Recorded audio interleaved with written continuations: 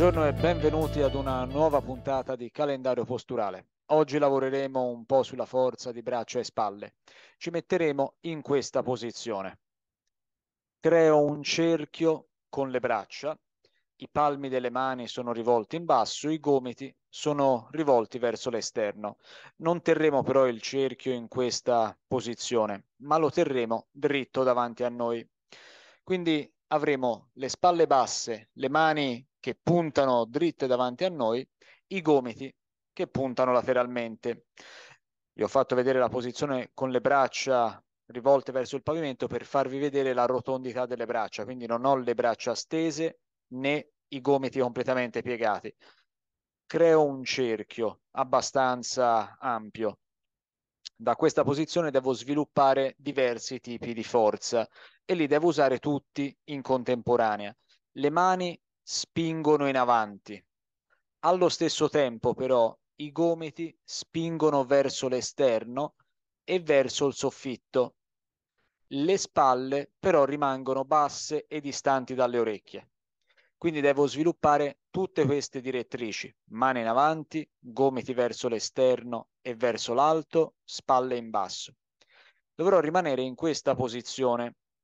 Il peso è sui talloni, le ginocchia sono morbide. Ci posizioniamo, i gomiti spingono verso l'esterno e verso l'alto, le spalle però rimangono basse e le mani spingono in avanti. Rimango in posizione, respiro, ginocchia morbide, schiena dritta. Mantengo la tensione su tutte le direttrici. Attenzione a non far salire le spalle, a non riabbassare i gomiti, a non ammorbidire le mani. Devo essere quanto più rigido possibile in tutte le direttrici del cerchio.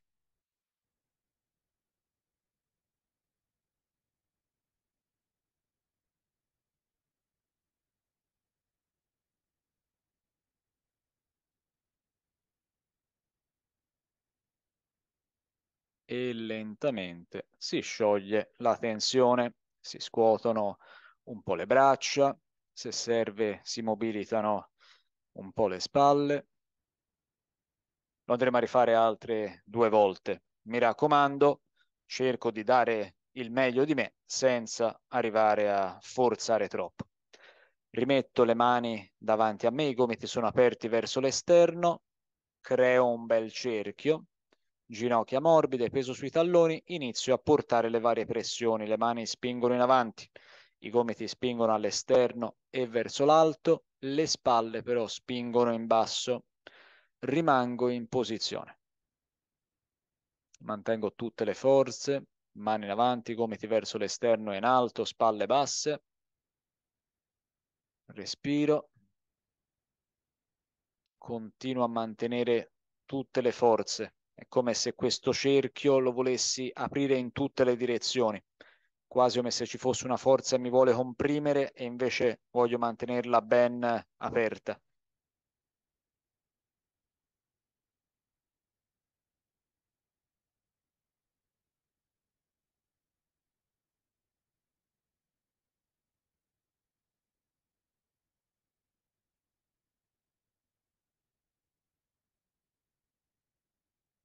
Lentamente si scioglie, sciolgo un po' le gambe, sciolgo un po' le braccia e lo andremo a rifare per l'ultima volta.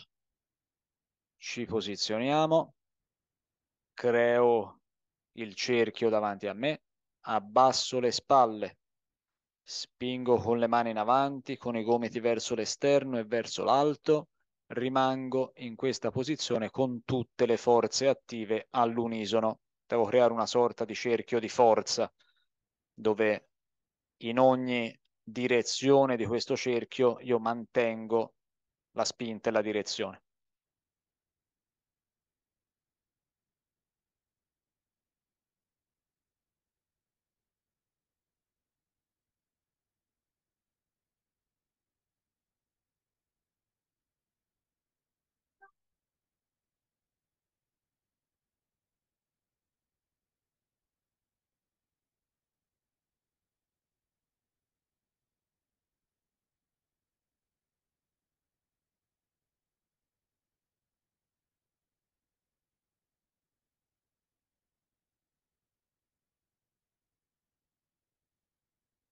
Lentamente sciogliamo anche questa terza posizione.